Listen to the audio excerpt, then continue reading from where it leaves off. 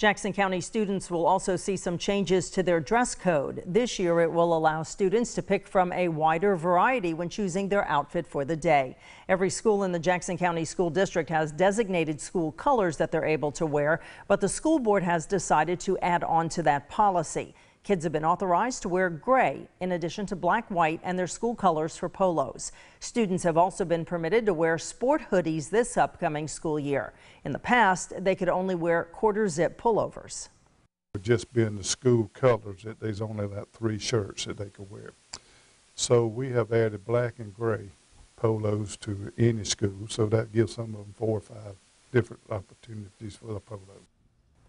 Benton says the hoodies were a disciplinary issue because it took up a lot of time with administrators to deal with students who were wearing them.